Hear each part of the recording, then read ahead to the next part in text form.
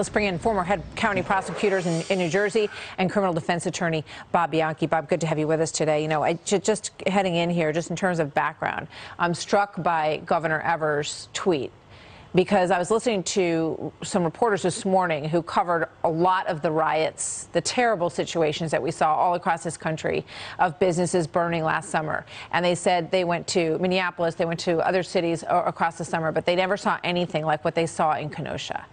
They said when we got to Kenosha, the really striking thing was that while these businesses were being burned and people were looting and setting things on fire and breaking windows, there was no police and no National Guard anywhere for days. And now you hear Tony Evers has got 500 National Guard on standby, and you wonder if this whole thing would even be in the court right now if that kind of protection had been brought in when it was really needed. And that's when Kyle Rittenhouse decided to bring his gun to his father's hometown of Kenosha and to see what he could do. What are your thoughts as you hear about what's going on so far with this jury and the request for those documents? I think this is bad for the prosecution. I've been saying throughout, something just didn't seem right with this prosecution to begin with.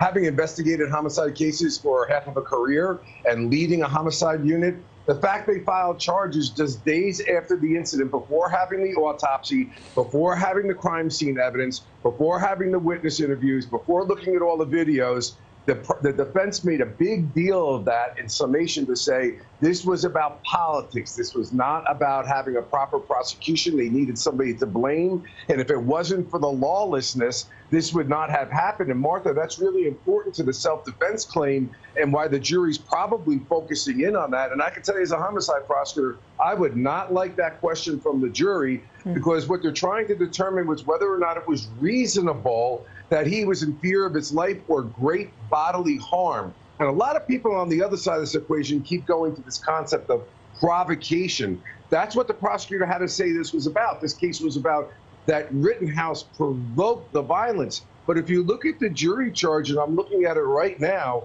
that says very clearly, and I'm sure the jury is looking at this in the self-defense section of the jury charge, it only applies to a person who engages in lawful conduct of a type likely to provoke violence. Martha, many people had the AR-15s out there and weapons out there, and it did not provoke violence.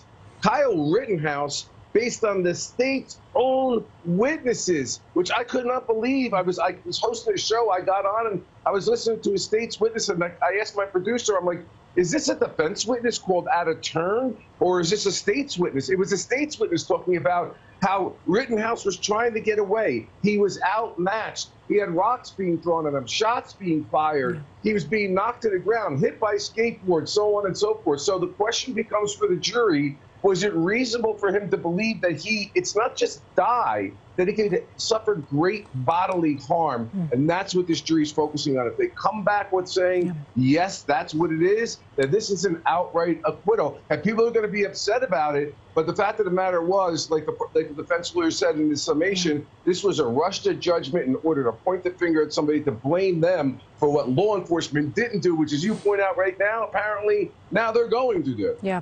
Well, you never know what's going on in the minds of these jurors. 7 women, 5 men. One of them is a person of color who is a man. And they are inside that room, and the justice was very clear. The judge was very clear. He said, you've got to forget everything that has happened outside of this story. Everything that you've heard in the press, you need to focus on really what they asked for, which is those 6 pages of the instructions. Was he acting in self-defense moment by moment from what you have learned throughout the course of this trial? So we will see. Bob, thank you very much. Always good to have you with us. We'll see what happens. Pleasure.